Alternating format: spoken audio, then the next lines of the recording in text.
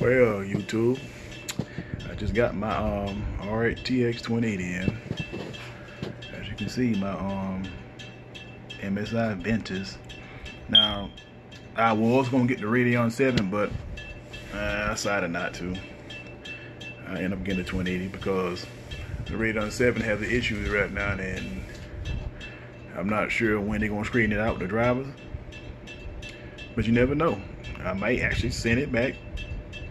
If Radeon get right, the Radeon 7 get right, which I'm pretty sure it will, maybe I send it back and get the Radeon 7. But this is what I ordered instead.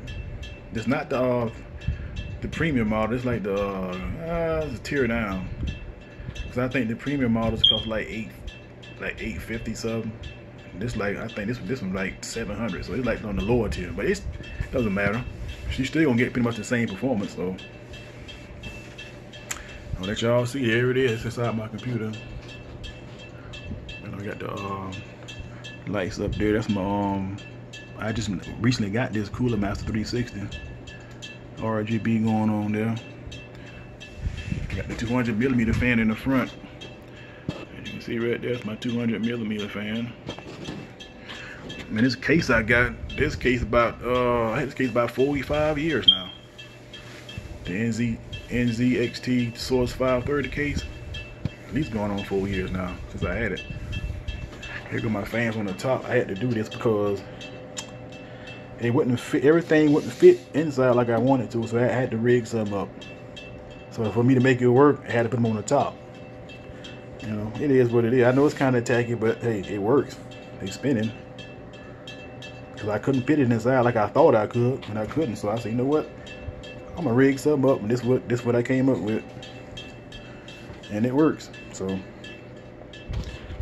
it's my 4K TV I got on my wall. Just finally got it up now. Statement for y'all. Oh, my bad. Damn. 4K TV on the wall. Just got recently put that on the wall up there. So that's what I game on and everything. So, but yep, this is my RX 2080 from Ventus.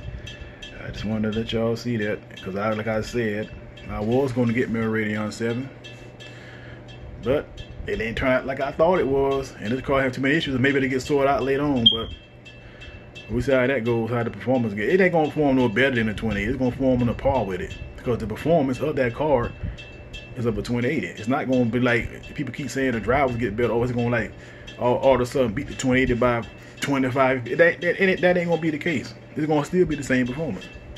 It's just that the car is gonna be more efficient. It's gonna work better without crashing. That's all that is. It's not mean it's gonna all of a sudden now the drivers get good condition. Like the car gonna just start beating the 2080 by 15, 25. That ain't gonna happen. It's just the car work more efficiently and it work like it's supposed to without crashing out all them other problems the car having right now. Them problems will go away once the drivers get right. But like I said, it's gonna probably trade blows with the 2080. It is. I already see that now. But these cars on the same level, it ain't gonna be no difference in them. It's just either you are AMD or you're NVIDIA. I was AMD, you know what I'm saying, until now. I mean, I don't know. I decided to get my 2080. But, you know, we'll see how it goes. But yeah, I just want to show y'all my 2080. I just got it today, actually. And also, I got another gig, not another gig. I got another kit of memory. Another kit of memory I got coming in, which is the one I got in my computer now. That Geo Super Loose by Geo. I got another 16 gig coming in and put over there as a quad channel, and then I'm gonna have 32 gigs of memory instead of 16. So I got that coming in later. So yeah, there's my RX 2080 in its full glory.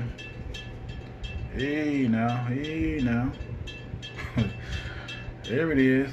All right, I just want to show y'all that, YouTube. Now I got me a high-end car. I get rid of my old Fury that I got in there. That Fury been holding me up pretty good. The R9 Fury, it has. I ain't gonna lie to you. It's a pretty good car. 4 gig, that 4 gig HBM, man. It's just, you know, by me gaming in 4K, that's not enough. I feel like this will do better in 4K, and I know it will. So we'll see how it goes. Maybe later on I'll probably do some benchmarks on it, which I will after I do this video. Check the card out, see how it performs and everything. I'll let y'all see that when I upload it. But here it is, the 28 in all its glory. Until next time, YouTube. We'll probably be shortly, but until next time.